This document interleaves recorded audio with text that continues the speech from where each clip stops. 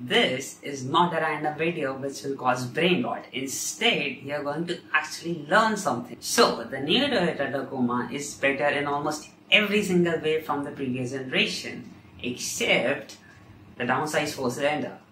With reliability concerns aside, is simply not as smooth as the V6 it replaced. And today, we are going to talk about this extraordinarily cool science of what makes engines smoother. Why bigger engines are always going to be smoother than smaller engines. For making it easier to understand, I have brought the most sophisticated tool known to men. I have climbed mountains, swam oceans, just to get hold of this tool. So presenting you...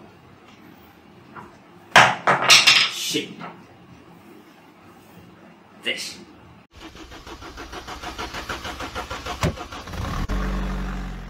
Volkswagen, das Auto. So, imagine this is the crankshaft and all the pistons are above it. And if this arrow is pointing up, it means that the piston is in its topmost position, and if it's pointing down, it means that the piston is in its bottommost position. First, we'll begin the intake stroke. So, the piston is in its topmost position, it is going down, and now it has completed the intake stroke, and as you can see, it took exactly 180 degrees of crankshaft rotation to complete the intake stroke. So a full circle is 360 degrees and half circle 180 degrees. Now we'll mix air and fuel together and compress it. So we are going, piston is going up. Now it has reached topmost position, and again, as you can see, 180 degrees of crankshaft rotation. For power, similarly, 180 degrees, and exhaust, 180 degrees. So, if you multiply 4 with 180, you will get 720, which is how many degrees of crankshaft rotation it takes for one complete cycle of a 4-stroke engine. That all is nice, but how does it help to answer the question why 6-cylinder is better than the 4-cylinder? Like, we know it is, but like, scientifically. So, if we divide that 720 we just obtained by the number of cylinders a car has, we'll obtain what is called as the power stroke interval, which means that after how many degrees of crankshaft rotation will the next power stroke begin. So, let's just first start with the 3-cylinder engine. So, if we divide 720 by 3, we'll get 240, which means that first the power stroke will happen like this, then crankshaft will rotate by 240 degrees, and then the next power stroke will begin. And if we subtract 180, which is the duration of one power stroke, from 240, we'll get 60, which means that after the first power stroke has ended, there is gonna be 60 degrees of nothingness where no power stroke in the entire engine will be happening. And at this state, the engine is known as silence. So as you can see from the diagram, there is this silence in the internal combustion process of a 3-cylinder engine.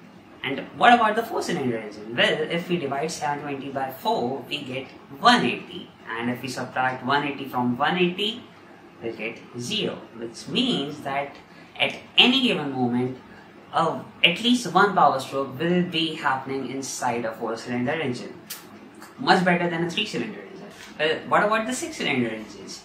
Well, if we divide 720 by 6, we get 120, and if we subtract 120 from 180, we get minus 60, which means that there are going to be 60 degrees of rotation where two power strokes will be happening simultaneously. This is what gives 6-cylinder engines their smoothness. This is why they are far more smoother than the 4-cylinder engines.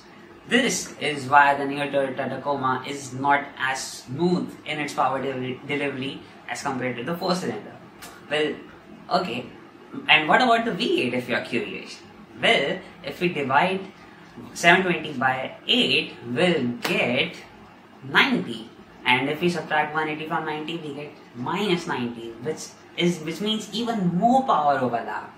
And as you can see from the diagram, it means that at any given moment, there are going to be two power strokes happening simultaneously in an 8-cylinder engine.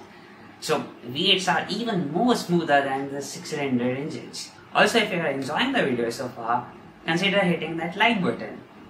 Let's set a target of 10 likes for this video. That would be awesome. And just for the sake of curiosity, What about V12s? Well, if we divide 720 by 12, we get 60. And if we subtract 160 from 180, we get minus 120. So if you look at the figure, you will see that at any given moment, there are going to be at least 3 power strokes happening in the engines. That is going to be crazy smooth to drive. This is why Rolls-Royce only uses V12 engines in its cars, not even V8s, only V12s. It's either V12 or electric. Thank you so much for watching, and I really like your curiosity. And if you're curious to know about this video that I made about the coolest Honda not sold in the US, you can check it. Stay curious.